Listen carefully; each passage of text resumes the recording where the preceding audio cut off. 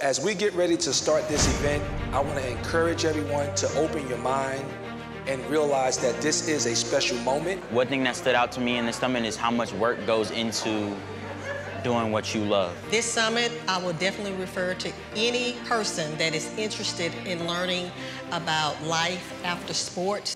Discipline our children.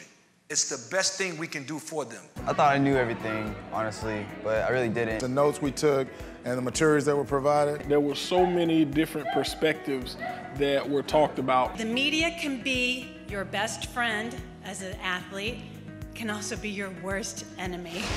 What will you be remembered for? Not be afraid to be your own person.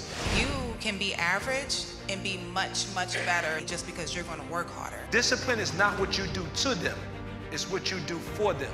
Like I said, we're trying to get them to the end game, not the end of the season. If you didn't feel special, I want to make sure that you feel special now.